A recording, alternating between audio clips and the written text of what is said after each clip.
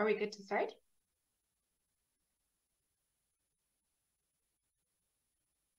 I haven't gotten any all clear. For me, it's okay. I don't see a. Manar, should we wait for you to officially start?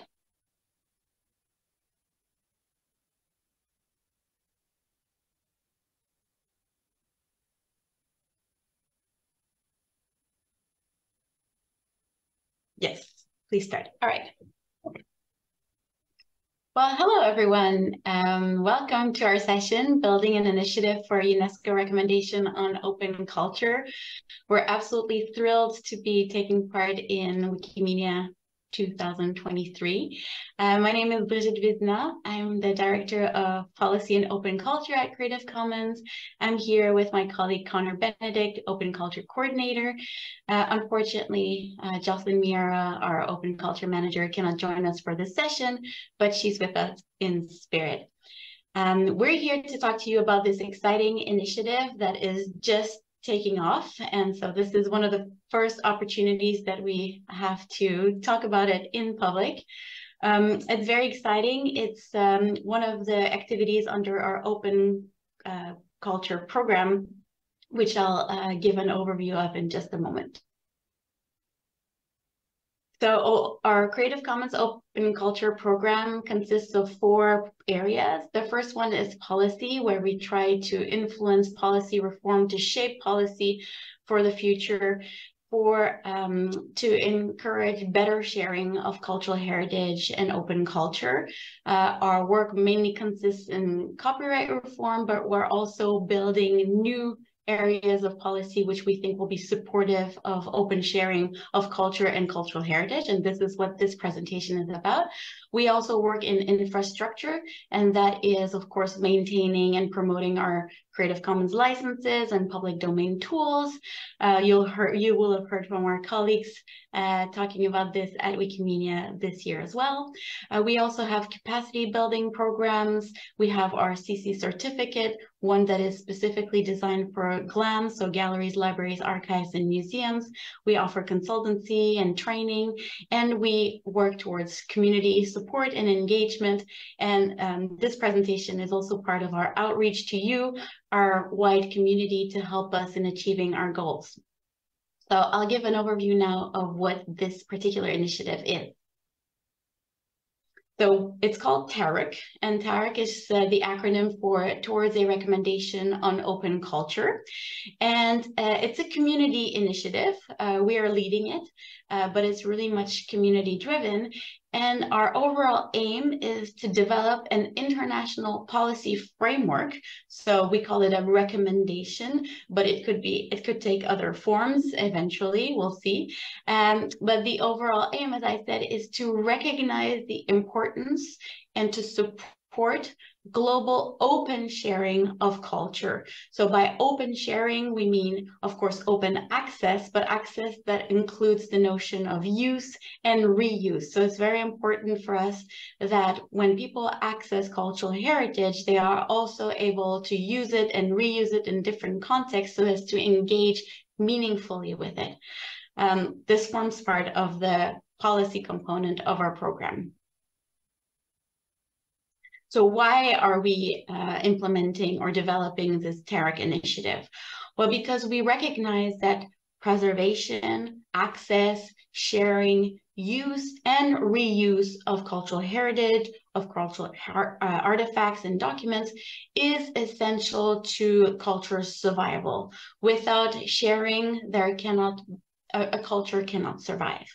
So, and at the same time, the cultural heritage institutions that hold the cultural heritage in question, so GLAMs, they often cannot realize their missions in the digital world. They face a lot of barriers. Most of them are legal or policy related. The laws simply make it very complicated for them to digitize, to make available online, to allow certain use by their own audiences and users that would enable people to all over the world interact with their own shared cultural heritage.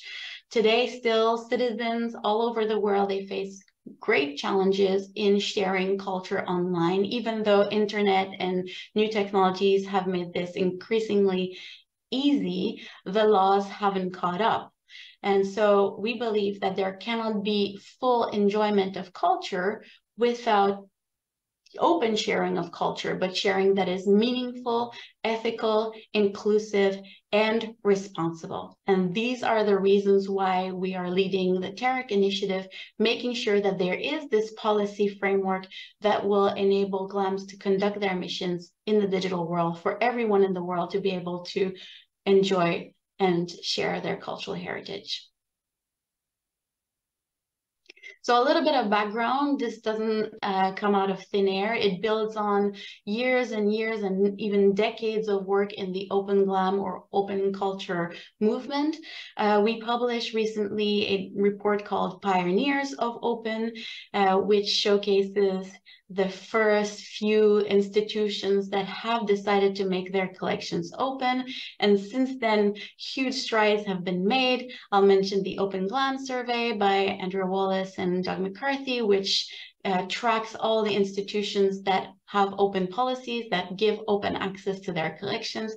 It's huge, but by some accounts, it's still about only 1% of the world's cultural heritage institutions that make their collections openly accessible. That's because major barriers and huge challenges still remain. We've published a report again last year that tries to kind of summarize what are the key challenges that institutions face, and they come down to three main categories: money, people, and policy. So of course, financial constraints, the risk or the fear of losing revenue, the fact that people and institutions sometimes have a conservative mindset and are afraid of taking a leap towards open, and the policy issues that I've mentioned, which TEREC tries to address. I also want to mention the Mondia Cult Declaration that was adopted in September 2022 by UNESCO in Mexico City. And this is a breakthrough in cultural policy because for the first time, culture has been declared a global public good. And so we think that in order for people to enjoy culture as a global public good, there should be a recognition of open solutions, of better sharing of culture that will help people being able to enjoy it as a public good. Why do we call it a recommendation? Well, because we kind of follow the model of the UNESCO recommendations on open educational resources, or OER, and open science. They were adopted in 2019 and 2021, respectively. And we see that there's a huge opportunity for a similar kind of instrument in the field of open culture. I also want to mention the Universal Declaration of Human Rights that recognizes, that enshrines the enjoyment of culture and participation in cultural life as a fundamental human right. And we think that through a positive recognition of open culture, that right will be easier to enjoy for all citizens. And the other, I guess, important international framework in which this fits in is the Sustainable Development Goals that were established by the United Nations a decade ago, where culture is underpinning actually all of the 17 development goals, but where efforts are currently made to make culture a goal in and of itself. And at Creative Commons, we fully support that, that movement. I won't go through the whole list of our TEREC objectives, especially since they're still in draft. We've come up with a few that you can see on the slide. Of course, recognizing the value of open sharing of culture and that sharing of heritage is a primary goal and not necessarily just an exception often to copyright protection. So we kind of want to turn the policy framework on its head, where access to culture and sharing of culture becomes the primary goal instead of protection and prevention of use by others. We want to promote open source software. We want to uphold and protect the public domain. We want to promote accessibility for people with disabilities. We see how this could empower marginalized groups, including young people, women, indigenous peoples. But at the end of the day, we see this as ensuring that everyone's fundamental right to participate in cultural life and Article 27 of the Universal Declaration of Human Rights is protected and upheld. So our role with this initiative, it consists of three main things: to create, to exchange, and to collaborate. So in terms of creating, we co-create resources to raise awareness, to share knowledge, and to spark new ideas. We'll give a list of the resources we plan on publishing or co-creating first in a moment. We also exchange, so we nurture spaces to hold global and local conversations, to exchange real life experiences that really then build our more top level aspirations. And we collaborate. We aim to build networks to empower communities of like-minded open culture enthusiasts, and I'm sure there are many in the audience today, to stimulate collaboration so that we can coordinate our efforts towards our common goals. And I'll pass over to Connor. Thank you. So in May of this year, we hosted our first Open Culture Roundtable on this subject. We gathered about 40 experts from around the world in areas such as policy, open culture experts, and 40 experts from various fields. The day was a series of facilitated discussions on subjects such as the history of open culture, where we dove into the key milestones and achievements, such as Brigitte mentioned, the other UNESCO recommendations, but also the development of specific tools for GLAMs, such as the CC's public domain tools and the Wikimedia in Residence program, for example. Then our second conversation was a bit of context mapping, where we talked about our collaborators and the different stakeholders, such as Wikipedia and the other Wikimedia projects, and more large influences on the context of open culture, such as policy trends and social trends that should be taken into consideration. And our third conversation on the day was looking, where do we want to go? So vision building and bold steps, ideas for where this should end up, and kind of the long-term thinking and the things necessary to get us there. Yeah. Our facilitators used graphic facilitation tools to guide the conversation. And what you see here is the graphic recording, which summarizes the different conversations that we had. So on the history of open culture, you can see that certain things need to be taken more into consideration, and there were definitely some areas that we need to put some more focus on. In context mapping, you can see that we some areas such as building bridges in our network, and what the role of open culture is to create clear goals. Then in our bold steps, we see an opportunity to tell stories as a way to kind of bring people more into the fold. So this is our, following our meeting, we conducted a community consultation, our community engagement survey, and these are kind of our key takeaways. The first is to continue to engage our global community, such as the Wiki movement, but also other partners such as IFLA, ICOM, and others. We should continue to offer several pathways of engagement, so things such as online consultations, virtual and in-person meetings such as this, and writing sprints where we work on these documents and statements together. And to share our updates widely in different formats. So that could be in newsletters, reports, and presentations such as this one, but also in webinars and being present in events. So the next steps for us, the open culture team, which includes myself, Brigitte, and Jocelyn, and collaborators are to work on what is TERAC, which is a 2-page document that summarizes what we're working on and where we're trying to go.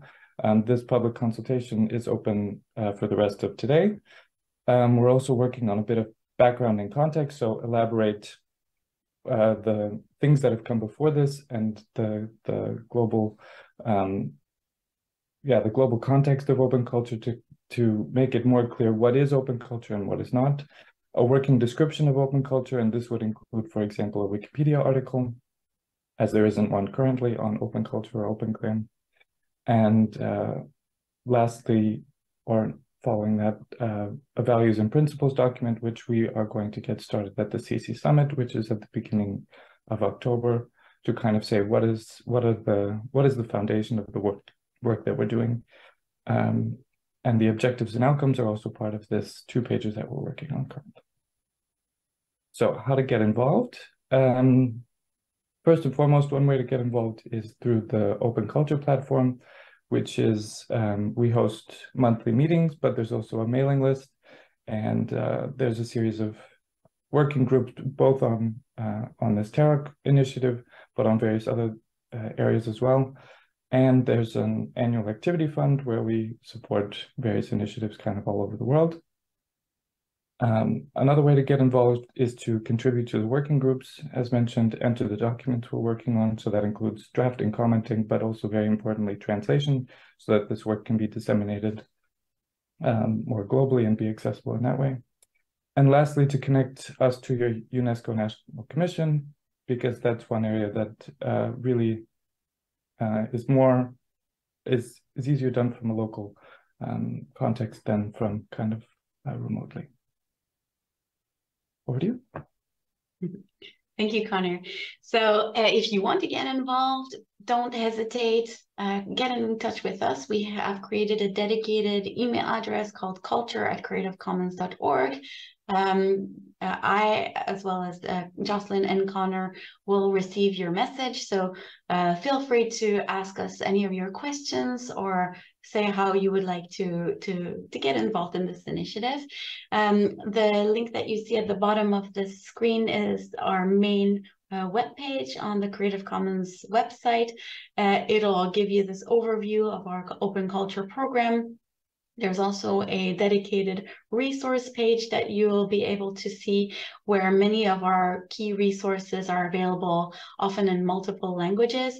We also welcome translations, so we have a specific translation effort to make sure that our resources reach the most, as many linguistic communities as possible.